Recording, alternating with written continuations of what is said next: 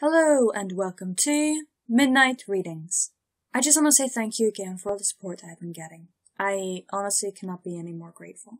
The treatment is going good and I will be getting a PET scan after the next one. So we'll find out then roughly what's been happening, how effective it has been working. From what I can tell, it has been working. But I just wanted to say thank you again. I don't think I say thank you enough. But let's get on with the reading, shall we?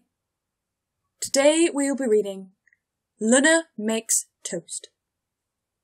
Written by Overlord Felix. Felix? Felix. I'm gonna say Felix. It's got an N in it, but oh well. I hope you all enjoy. Salutations, my beloved sister Luna. I left this note here for you because, well, you looked so very at peace curled against your pillow. You even had that little bit of drool at the corner of your lip. You know the one you get when you have a flighty dreams of so-and-so. I digress. It would have been a crime to have woken you up when you seemed so happy sleeping in. Regardless, I have left this note to inform you on a few details for your day, since I won't be able to tell you myself. Working the morning hours of the castle is no easy task, I remind you, yet I have faith you will not falter. Check that the sun is in alignment. Perform an alert check on the royal guards. Add a new layer to the magic barrier around the castle. Make sure that Ponyville's reports are properly organized for future viewing. Check if the changelings have finished making that statue of Queen Chrysalis at our castle yet. Do 50 wing-ups. Eat a hearty breakfast. That will cover the morning duties for you. I wish you the best of luck, sister. Also, be warned, due to the lack of foresight, I allowed the morning chef the day off today. If I had remembered you would be eating breakfast, I would have asked him to take his day off another day. However, I have faith in you, sister. That is why I have put a sandwich in the fridge for you. Just take it out and eat that. Love, Celestia. Celestia, how little faith did she have?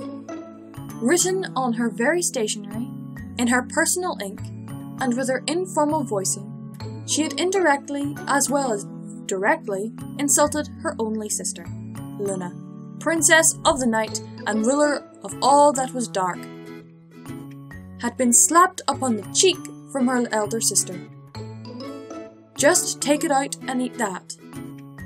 She should have just wrote, I know you can't cook, so I made you something so simple even you can't mess it up. Such little faith.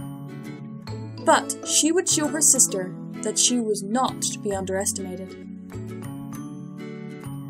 Luna stormed down the halls of Canterlot Castle, purpose echoing along with the claps of her naked hooves against the dull carpet flooring.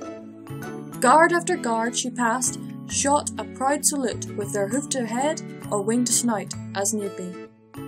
Aside from an informal nod from Luna herself, she gave little acknowledgement to the actions offered to her. She had a mission, a quest, one that was awaiting her at the end of the hall, through the double doors. The kitchen doors flew open with Luna's magic, keeping them agape for her arrival. Heads would have turned, and mouths would let out gasps at the mere sight of such a rarity. However, not a soul was even there, which, admittedly, Luna felt a little bit let down by. Yes, my entrance need not have spectators anyway, she grumbled to herself with a root of embarrassment brought to her. Nay, have I even ventured out of my dwelling to cast looms of power upon subjects?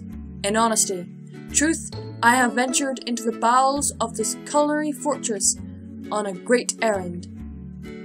Luna took a few soft steps to the side of the kitchen counter, locating there a supply of bread. To prove mine own sister a fool!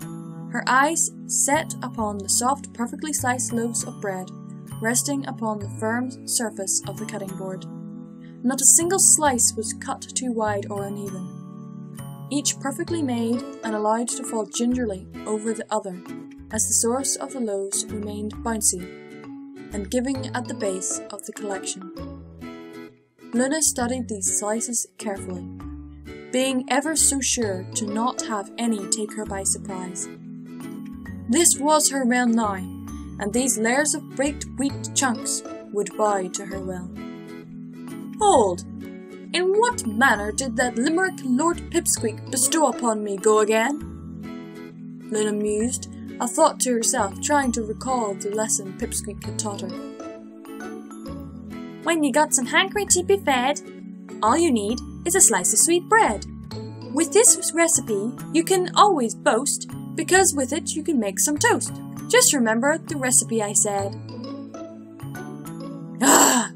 There was no recipe in that poem. Luna cursed to high heavens. I shall need to improvise. Looking about her collective of bread slices, she absorbed her surroundings in. Though Pip's poem offered her little, it did give her an idea. Toast. Yes, the most basic form of alchemy. The art of taking one thing and manipulating it through dark means to turn it into a new and vastly altered construct. If she could pull this off, Celestia would no doubt have to take back her rude inclination. Luna took a slice of bread against her horn, impaling it at the crust before looking about the kitchen again. To where has that royal chef placed that? Aha! Luna cut herself off as she spotted her desired target. The alchemy device! The toaster, as the commons called it. Luna scraped her horn against the slot of the toaster and loaded her piece of bread into it, carefully as she would. She had seen that the contraption burned even the hardiest of tarts into golden brown. She did not dare trifle with it for long, but it was important. Luna assessed the slice of bread over and over, making sure that it was just right inside the toaster slot. Once she was sure, she clipped her hoof against the tab on the side, sending that brave, lone piece of bread into the depths of the device's coiling heat. Waiting.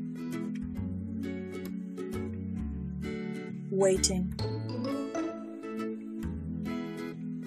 Waiting. Luna did not blink once, watching as the dark slot of the toaster seared red with heat building up within it. Alchemy was such an interesting process, and yet it was also a long one. Surely, if Luna, Princess of the Night, blustered the power of the toaster, it would produce twice as much toast from the single slice of bread. Such was simple logic with magic. Thus, Luna sparked the hue of darkness from her horn and aimed a light twinkling to the toaster. Just enough.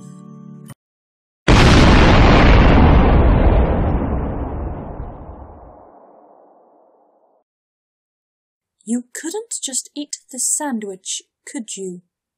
Celestia, ruler of Equestria, sighed as she stood over the crumpled, charred remains of her throne room. The mass of Canterlot guards hustled from one side of the obliterated castle to the other, unsure what they could do, as every brick lay in ruin with layers of black crust marked over every inch of them. The only body, other than Celestia, that was not overlooking the damage was Princess Luna, as she stood beside her sister, munching on the fruits of her victory. And thou said I could nay make breakfast on my own, Luna scoffed in victory, enjoying the taste of a flaky piece of toast against her mouth. Oh, Luna, I can imagine you doing something like this at the very beginning. Not so much now, but definitely then. That was Luna Makes Toast, written by Overlord Phoenix is something. Thanks again, I hope you all enjoyed, and I'll see you all next week. Stay brony!